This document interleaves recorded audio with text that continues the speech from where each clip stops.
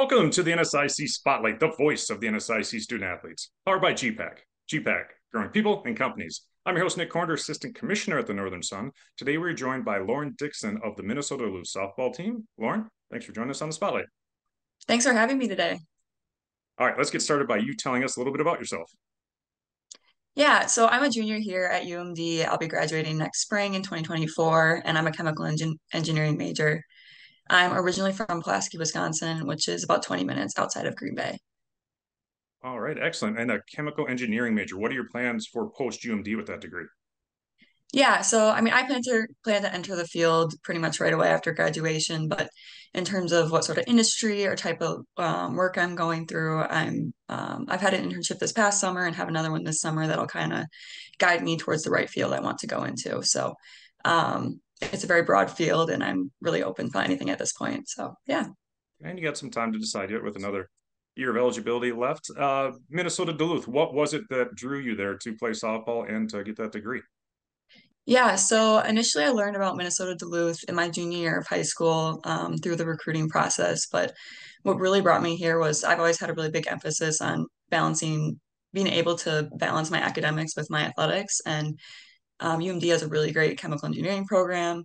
And being a D2 program would really allow me to be competitive in softball and also focus on my academics as well. So that was a really big plus for me. And then I came here and I love the area. I'm really big into the outdoors. So Duluth just really seemed to be the perfect place for me with all of those aspects. Well, excelling on the field you are. You're the two-time reigning NSIC Pitcher of the Week, and 2 weeks ago you were named the NFCA National Pitcher of the Week. You racked up 75 strikeouts over that stretch. What has it been working for you lately out there in the circle? Yeah, I really think it's just been a different mindset of really trusting my pitches and just letting myself throw them. It's allowed me to mix in all three of my pitches, and I've gained a lot of confidence in both my locations and my spins with them, and just a lot of confidence in that bat set general. And we've also had a lot of communication with the coaches, which has been really great to work with like pitch calling and all that sort of things. So they're really flexible with that sort of stuff to make sure that we're both on the same page out there on the field, and that's really helped a lot. You mentioned your three pitches. What are those three pitches, and which one's your best? Yeah, so I throw a drop, change, and a rise ball. I've my changes has been a lot improved, but I got a rise ball when I came to college, and that's been my statement pitch. So, yeah. All right. Anything unique pregame routines that you do prior to a game to get ready? Honestly, I'm not a huge like superstition person where I need to do like a certain routine. I usually just do my hair the same, put in a scrunchie that matches the uniform, that sort of thing.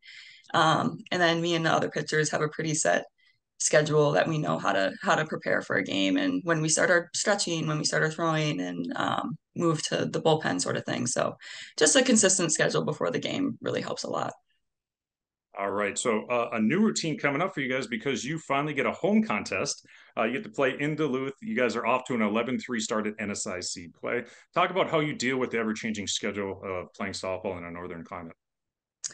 Yeah, it's definitely hard just because you end up having a lot of traveling with you don't have a get to have a lot of home games and you really appreciate those home games when they do come. And then obviously when you're traveling a lot, you're missing a lot more school, so that can be hard, especially with a more challenging major. So working really hard to get ahead in those times where I am at school, and then as much as maybe you don't feel like it, getting ahead on homework and stuff on the buses as well, and the bus trips, and in between, like after games at night and that sort of thing. It's just kind of how it goes. You have to try and get ahead as much as possible so that you don't get behind, essentially. So.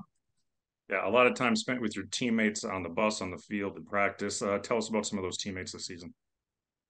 Yeah, so this season, a lot of teammates have really stepped up in, I think, communication in general. Like we've had people all across the classes who have really stepped up both on the field and out of the field. We have our captains. We have Maddie Surya, El Potts, and Kat Burkhardt, who are really leading the team well, both on the field and in practices, hyping everyone up, picking each other up, that sort of thing.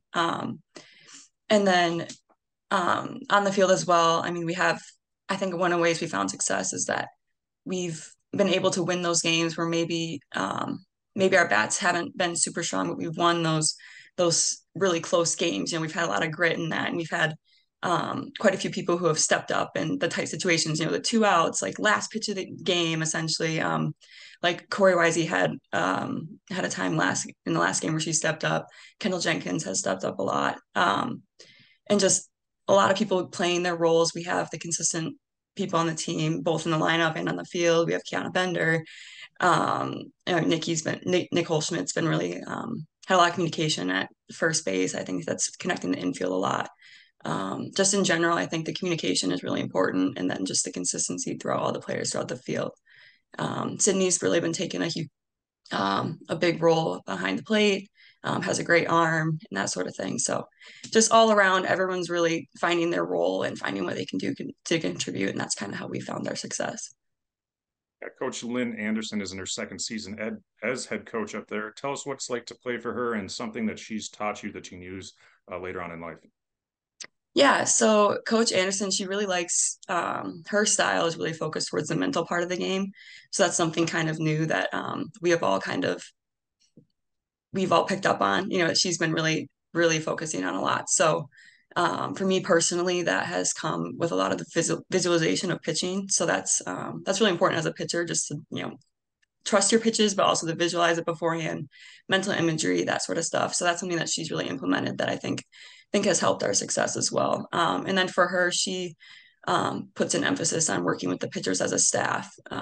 We've seen a lot of pitch by committee games and that sort of stuff. So that's something like slightly different that she's implemented a lot. And I think both the pitching staff and her have really been really good job of supporting each other, picking everyone up, and just overall that's helped a lot towards our success. Yeah, a very successful start to the season, obviously. A lot of softball yet to play. But a final question I got before we let you go. What advice would you give to a young athlete to help in their development? Yeah, so I mean, from pitcher to aspiring pitchers, just you don't need a ton of pitches. I'm sure people have heard that before, but just focus on a couple pitches, find what works for you, and then, find that pitch that maybe you throw a little bit differently that just works for you, because in the end, those differences are going to set you apart. And then even me coming to college outside of pitching, the one thing I've learned is that if you have a really good bat, there'll be a place in the lineup for you. So yes, fielding is important and all that kind of stuff, but really what you do at the plate is going to give you the playing time in college. So that's always just something to keep in the back of your mind as you're training. All right, some excellent advice there. Thank you. That's going to wrap up this week's show. Thank you again to our sponsor, gpac. Lauren, best of luck to you and the Bulldogs the rest of the season. Yeah, thank you. Thanks for having me.